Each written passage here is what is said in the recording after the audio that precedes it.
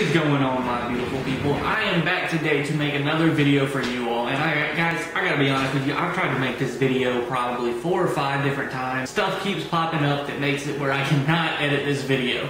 But I made it a point today when I got home from work to sit down and make sure that I get this video done before I do anything else.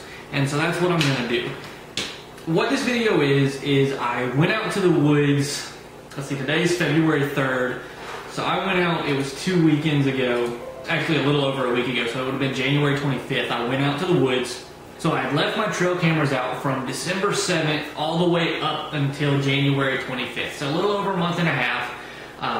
During that time, deer season's already went out. It went out in Georgia in January. January the 13th was the last day. I ended up not getting to hunt last weekend. The weather was terrible in Georgia, especially in my area. So I didn't get to go hunting. So you guys saw my last hunt. It was the time that I got the doe was actually my last hunt. So I ended up getting 1 deer. I've actually already cooked most of that deer. I cooked both of the back straps and the tenderloins, and I have 8 packs of ground deer from there. And if you guys are interested on how I cooked those back straps or tenderloins, leave a comment below and I'll show you guys how I grilled them. They turned out fantastic. I'm not an expert griller by any means, but I do dabble in that trade as well as the fish tank trade, so I'm sure you'll get a taste of it everywhere you go. I pulled my trail camera cards and I'm going to look through them and see what's on there. I flipped through them, so I know there was a couple of bucks on one of them, but I'm going to go ahead, I'm going to pull these cards up and we'll see what has come into them. And hopefully we'll just have some pretty decent bucks that we know that'll make it through the season. That way we can put them on the hit list for next year.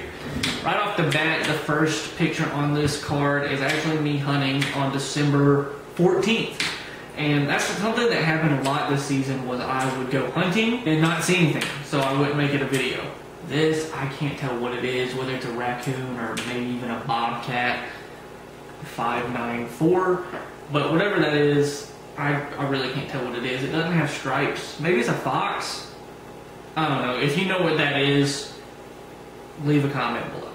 Okay, it must have been a coyote or a fox, because here's another picture on December 23rd, 596, and it's got to be a bobcat, or it's got to be a fox, because, I don't know, it could be a coyote, but it looks pretty short to be a coyote.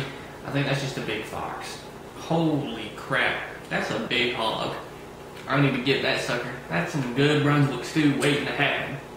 It's a pretty big coyote. See how much bigger that coyote is than whatever that first animal was? That's what makes me think it was a fox. That's a fat coyote. Goodness gracious. So interestingly enough, this deer in picture 622 is standing right where I had that Innovation apple. And she stands there for a while. And it looks like she licks on the wood itself. So that's pretty interesting from my point of view, that maybe she can still smell that Wild Game's apple scent. If that's the case, I mean, that's a long time for that to be out. Because I put that out, I think I put that out November 23rd. So that would be December, January. That's 2 months that's been there, if that's what she's smelling. And it's got to be, for her to be in that one exact location for that long. Yeah, and 672 kind of in the background here. I don't know why this couldn't happen while I was sitting in the stand, but there's actually a buck coming through. He doesn't look to be the biggest buck, and he's actually followed by, it looks like another buck that might have dropped his antlers. And then later that afternoon that's January 21st at 5 a.m., there's a decent little 2-pointer, or a decent little 2-year-old that comes in. You can see it looks like he's mainframe 8. Next year that might be a pretty good deer. And then behind that deer is actually a pretty decent buck. Looks like we don't get the best picture of him, but you can kind of see him in the back there. It looks like I would have shot that deer with my bow. His belly's kind of sagging. Looks like a mainframe 8. Probably 3 going on 4-year-old deer. I don't think that's the one we got a lot of pictures of throughout the season, so I think that's a different buck. I actually haven't seen the one in a while, the 11-pointer that I got so many pictures of throughout the regular season. I hope that deer made it through, because he was going to be a hoss if he did. And then here I am, and I'll show this picture, that way you can see one of the products if you have a really quick eye. I flashed it just for a second.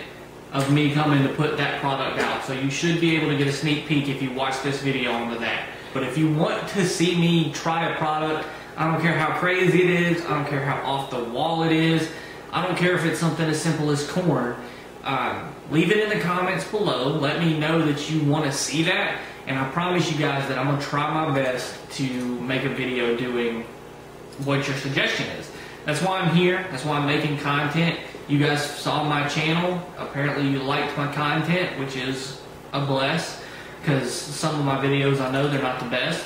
But, you know, if you guys want to see that content, I want to make it for you. That way, if you like it, I'm sure somebody else somewhere else will like it. But so that's one card down. Now the other one, I'm going to flip through it real quick. I'm going to see if there's anything exciting. That way you don't have to sit through it. It's got a bunch of videos on it. And I'll show you anything exciting that comes through. Well guys, I just finished looking through that second card. Bunch of does. We didn't get any really big bucks. There was a couple 2-year-olds and then one broken up. But nothing major, nothing as big as the ones on that first card, so I didn't want to waste your time with that. But I appreciate every single one of you for watching. Thank you for such a great start to this new year. I know I've missed a couple weeks of videos.